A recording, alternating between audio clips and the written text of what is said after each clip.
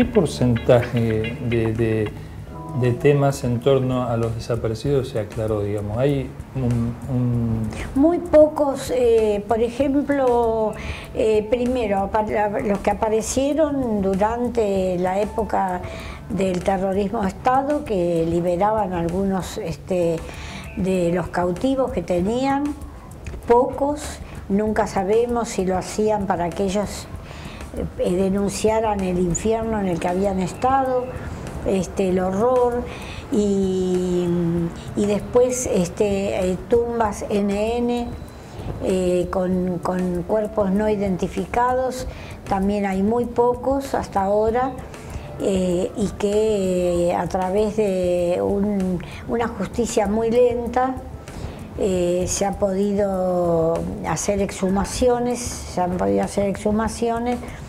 pero que muy mínimas para lo que hay de tumbas en todo el país y para lo que realmente pasó con los 30.000 detenidos desaparecidos, que es una cifra que será más, menos, pero que no se discute. Un solo desaparecido es un delito gravísimo y es un crimen de lesa humanidad. No se puede medir por cantidades, pero bueno, sabemos con el caminar nuestro de miles y miles de los testimonios y de las familias que no pudieron dar testimonio, primero porque han sido ultimadas todos los integrantes de una familia, otros los familiares que se han ido a Europa y se han ido del país y que no han sabido en qué momento desapareció su familiar. Bueno, hay siempre, pero ya digo, ¿no? Acá no es cuestión de cifras, sino de que el terrorismo de Estado persiguió y abatió a casi una generación de jóvenes, hombres y mujeres. Se llevaron niños, se llevaron jóvenes, ¿no? Y cuesta tanto saber que se abran por esos archivos y saber qué pasó con todos y cada uno de ellos. Norita, una pregunta. En el tema de las dictaduras, en Latinoamérica, ¿el rol de Norteamérica, de Estados Unidos? Fundamental. En Argentina hubo todo un proceso que se llamó el Operativo Cóndor, que viene del Departamento de Estado de Estados Unidos, que abarcó Bolivia, Paraguay, Chile, Uruguay, Brasil y Argentina, el cono sur de América Latina. ¿Sabes por qué te digo? Porque desde el Departamento yo vi de Estado. personas, no voy a dar nombres ahora, sí, pero vi personas vinculadas al tema de derechos humanos, de desaparecidos y personas activas en las búsquedas y demás, yendo a conmemorar el Día de la Independencia de la Embajada de Estados Unidos, y yo la verdad que no...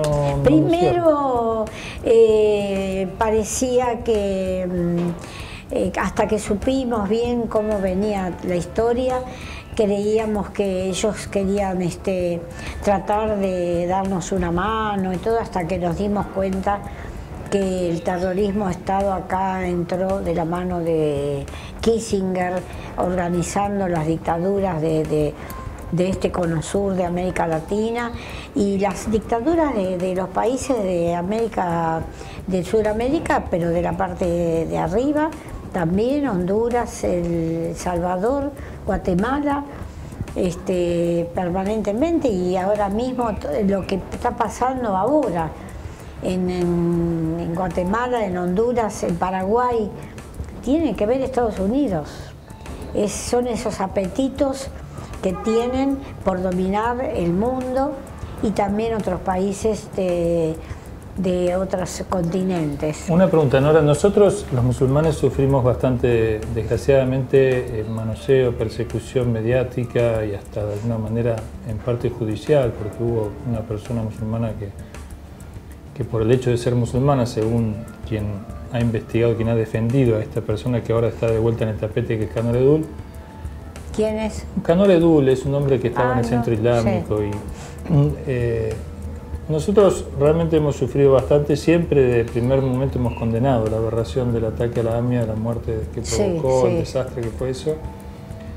pero desgraciadamente después de muchos años se ve cada vez con mayor claridad que ha habido una intencionalidad, una direccionalidad de la investigación para acusar a Irán, por varias razones, quizás porque Estados Unidos no quería que siguieran desarrollando un acuerdo nuclear entre Argentina e Irán.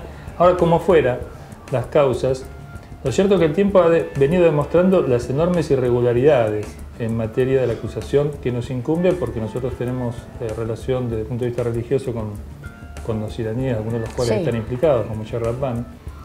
Lo cierto es que el tema de Nisman, por ejemplo, la muerte de Nisman, dejó al descubierto que algo que se sabía, pero de lo cual mucho no se hablaba, hasta qué punto la inteligencia argentina estaba totalmente, ya desde la época de la dictadura, digamos, con la misma, digamos, dirigencia encargada, digamos, de manejarlo. Lo de la AMIA, para entrar el explosivo y todo, ahí el gobierno de Menem, Corach, de esa gente, tenía que ver bastante. Ahora posiblemente, como se abrió el juicio, que el juicio es por encubrimiento, no es por saber bien quiénes son los autores, sino quienes taparon el hecho, ¿no? Cosa de que algún día el juicio va a tener que ir para quienes organizaron y quienes fueron cómplices para que ese horror se cometiera.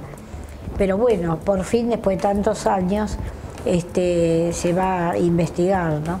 Pero en eso, yo ya te digo, yo lo viví de cerca, solo como acompañando a familiares. Y para mí el organismo, la gente que está trabajando más sensatamente, que no negoció nada absolutamente, es APEMIA. Después los demás uno los ha visto... Y APEMIA siempre pide la apertura de archivos también, que sí, una comisión investigadora dentro del Congreso. Yo soy firmante del apoyo de esto. El nuevo esposo de Laura...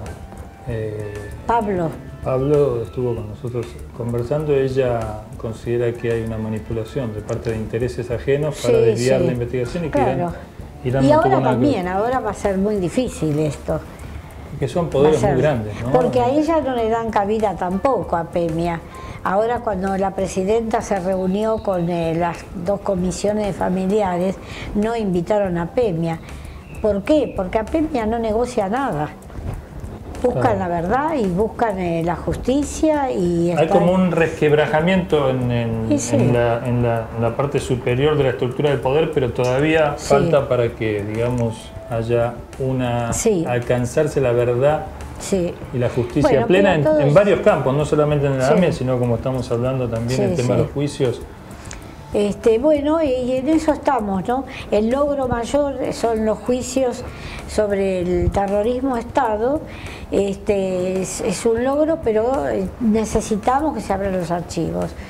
Y después lo que decimos es que cuando nosotros queremos verdad y justicia, son los crímenes de ayer y los crímenes de hoy. También los crímenes de hoy son nos afectan a todos los argentinos, gatillo fácil, y estas muertes que nosotros queremos que se aclaren, se castigan a los culpables.